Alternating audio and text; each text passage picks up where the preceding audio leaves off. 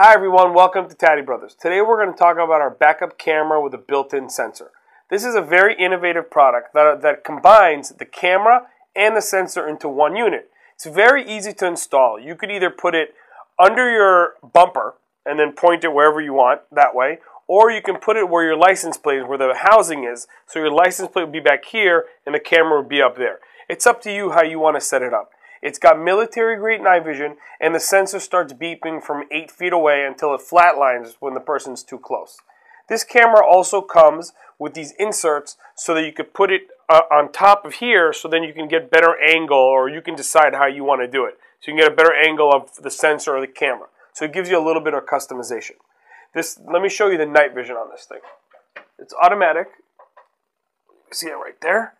So that means that if you're driving down the road, and it gets dark outside, you'll automatically switch over to the night vision mode. What's nice about it is that it automatically turns on, so the darker it gets outside, the more the night vision will work, and vice versa. Remember, this system is available to be on while you're driving or only when you go in reverse. It's up to you how you want to set it up. This will also work with any of our monitors. You could do a regular 7-inch monitor up to 12-inch, or you can get one of our mirrors that you could clip over your existing mirror and save you some space on that. It looks like this. This is also nice. See, clips over right here. It's also very nice because it saves you space on your dash, and when you're not using it to reverse, it looks like a regular mirror. Hello and welcome to Taddy Brothers. We're here to talk about the wired license plate camera system.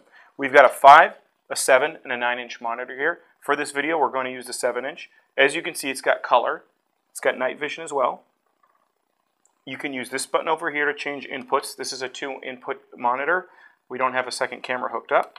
You can do everything I just did with a remote control that comes with it as well. That's the monitor. Now let's talk about the camera. It's a license plate camera. It goes on your license plate.